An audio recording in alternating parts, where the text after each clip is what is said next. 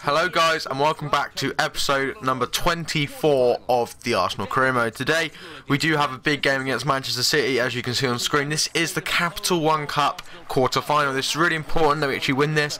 As I am recording this in real life, Arsenal have just unfortunately lost to Tottenham 2-1. Which is a real bugger, but you know, we played like shit and we ended up deserving to lose really. But hopefully today in the career mode we can actually do better than Arsenal in real life, which so far we pretty much have been doing that. And you can see the team we've got here is absolutely fantastic. For some reason I forgot to put Diego Godin back into the team. He has actually gone up to an 87 as well, as you'll see later on in this episode, so I don't know why I left him out. Must have just forgot. But City weren't starting the strongest team against us. Players like Jovetic instead of Aguero, James Milner and Nasri on the flanks, you know, Sanya playing at right back facing obviously his former team, and they did sign Handanovic to replace Joe Hart, who we did obviously take off of them. We do start off quite well here, getting an early chance against Handanovic, trying to test him out a little bit, and we do almost make it 1-0 to us. We are, guys, though, very close to the January transfer window. Now, I want you guys to start leaving any suggestions you have for signings in the comments down below. It'd be really helpful to me.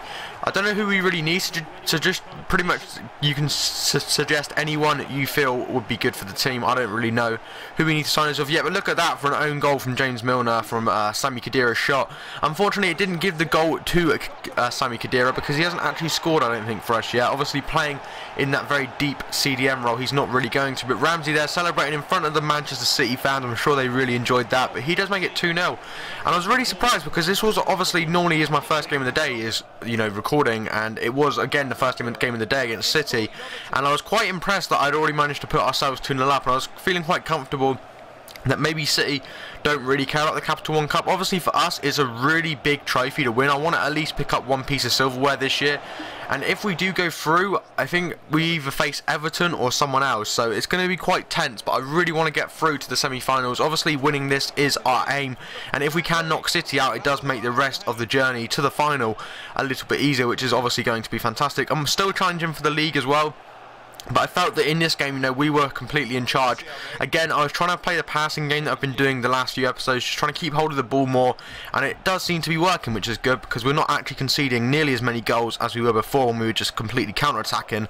But we do get a chance here with Alexis Sanchez. He does a Berber spin around the defender and does fire it past Handanovic to make it 3-0, and that's pretty much the game sealed from that point. I did not expect to concede any goals from here on out, and you can see a lovely little skill move there around the defender, Mangala, actually, and we do actually end up putting ourselves 3-0 up at home at the Emirates, which is fantastic. And Handanovic having a little bit of a poor game, considering, you know, he is probably at least an 85, 86 rated keeper now in career mode, whereas Joe Hart isn't nearly half that size. But anyway, you can see there we do bring on some subs. I'm going to start doing that. It's a bit like what Docklanders does in his career modes, where he just shows it in the bottom. It's not really something majorly important. It doesn't always show the full animation, so I just, if I ever have that animation, I'll put it in this corner in a separate little video thing, and you guys can see who we do bring on. But City were missing chances left, right and centre in this game. They had like 3 or 4 chances at the end of the game to actually, you know, put themselves, you know, at least 1 or 2 goals back into the game, but unfortunately for them they just could not do it, and we were completely in charge of this game, and I think we did really well, to be honest, and we do pick up the 3-0 win, which is absolutely fantastic.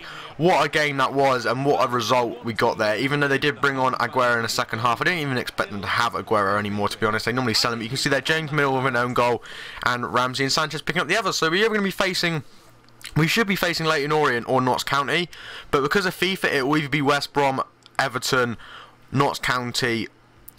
Yeah, it'll be them 3. So for some reason it doesn't follow the tournament tree properly in FIFA. It's done it ever since the game's come out, and it's really frustrating actually, because we actually are facing Everton, which is a bitch, because I really didn't want to. You can see that Diego Godin, we're sorting out a contract for a while back, and I did notice that Godin went up to an 87, which I found pretty cool, because he is our star centre back right now, and he is going to be back into the team as a permanent, you know, player. I didn't mean to take him out, it must have just been a mistake on my behalf, but we do actually go down, and you can see the wages here. Some of the wages are ridiculously high, and Welbeck down here somewhere on 70k a week. He wants an upgrade of £40,000 per week, which is just incredible, but because he is one of our star strikers alongside Mario Mandzukic and Wilfred Bonney, we do need to offer him that money. We do have 25 million and just under £400,000 on the wage budget for the January transfer window, so we can pretty much bring in any player because we can knock that wage back down to about 200k, giving ourselves probably about 35 million to bring in a player. Now I'm not too sure where I want to improve. I haven't really thought about it too much because with our normal team we might have to offload some players. Morgan Schneiderlin does want to leave the club,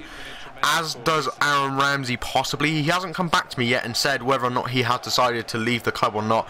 If he does decide to leave, I might look into bringing someone like Götze into the team, you know, a really world-class cam, you know, or maybe David Silva. I'm not too sure yet. I don't really know who I want to bring into the side. There's obviously a lot of really good cams out there, James Rodriguez being another one, but I might try and be a bit more realistic with it. We might try and bring in Gabriel Paulista, who has actually signed for Arsenal in real life. But nevertheless, we do go into a game here against West Ham, and we start off with a Danny Welbeck goal. He said he wanted to be in the side for the game against City, so I thought, you know what, why not give him a chance out on the left midfield, which is where I've been playing Welbeck for the most of this season, and he does prove us why he should be in the team. Lovely little skill goal there, a few step overs and ball rolls, and he does get in through on the goal and puts one past the West Ham goalkeeper, which I believe is Jussi Jääskeläinen, and we do make it 1-0, which is a fantastic start. And we were playing some really good football in the last few episodes, and hopefully you guys are enjoying the football that I'm producing. You know, we're actually playing some really nice games. We're picking up lots of points in the league, which is good, and we're obviously winning our cup games as well, which is fantastic. And we do actually next episode start with a game against Benfica, and the good thing is, guys, we can lose that game and we'll still go through to the knockout stages of the Champions League, so we are guaranteed to get an extra 10 to 15 million for the Champions League when we finish that game, because you always in career mode at the last game of the Champions League you always get a big bonus if you get qualified, and it's always around 10 million, so we're going to have possibly 45 million if we adjust the transfer budget to actually bring in a new player, which is going to be absolutely massive. And you can see West Ham here, we're having a pretty poor game, and to be honest it wasn't the best of games. You know, you can see here they were having a few chances, but Joe Hart in fantastic form this game, which was good to see. Obviously our #1 goalie, but look at that.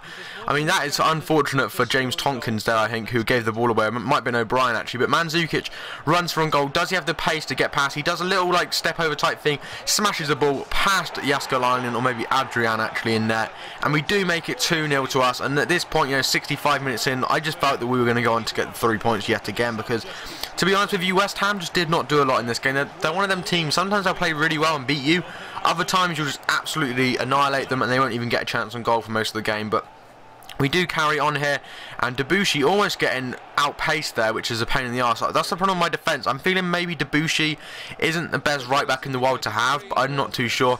But Saka goes for a goal here, and he does unfortunately get more of a consolation goal rather than anything else.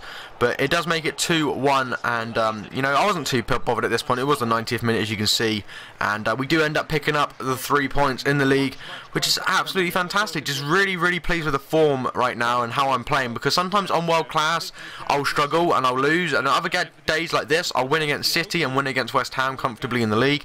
And it's just so good that we're finally kind of getting into the, you know, the swing of things within the career mode, and hopefully we can continue on with the form. But we're actually going to show you a quick squad report. I wanted to show you that Godin are going up mainly, and you can see the other players here. As always, if you would like to see the players in more details, please do feel free just to pause the video and have a look at each individual player, and then come back when you're done. And yeah, so you can see some of the players here doing fantastically well. You know, I'm really impressed with the form of the side right now. If we can pick up the BPL title this season, it would be absolutely massive. You know, players like Walcott there, Chamberlain, everyone kind of growing. I'm hoping Chamberlain and Ramsey decide to stay.